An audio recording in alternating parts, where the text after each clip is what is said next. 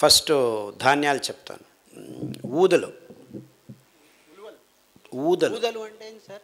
ఊదలు అంటే barnyard millet అంటారు. అదొక సిరిధాన్యం.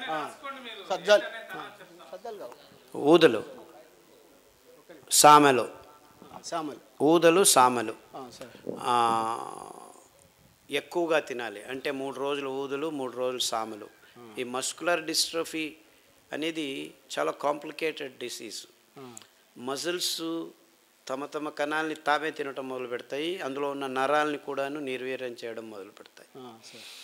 అంటే ఈ కొన్ని చోట్ల తొడలు సన్నగా అయిపోవటం, పిక్కలు పెరగకపోవటం, సో వీక్నెస్ వచ్చేసి కాళ్ళ మీద శక్తి లేకుండా ఉండడం కొందరికి ఈ భాగంలోనూ జరుగుతుంది.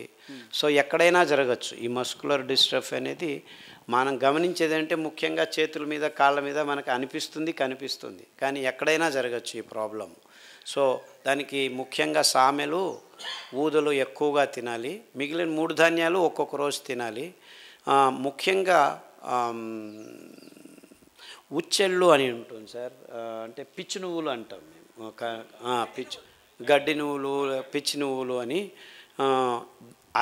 దాని నూనె చాలా మంచిది ఈ మస్కులర్ డిస్ట్రోఫీ. సో వారం నువ్వుల నూనె, ఒక వారం ఇది నూనె, ఒక వారం కుసుమల నూనె, రోజు వారం రోజులు ఒక్కొక్క నూనె మార్చుతూ తాగించండి.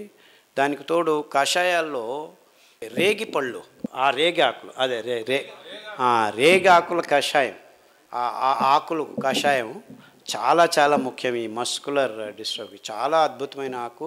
తర్వాత చమురు, ఆముదమాకు కషాయం వారం మార్చి తాగించండి. సార్ ఎంత తీసుకోవాలి సార్? ప్రమాణం ఎంత? లెవెల్ కషాయం అదే అన్ని పుస్తకాల్లో రాశారు సార్.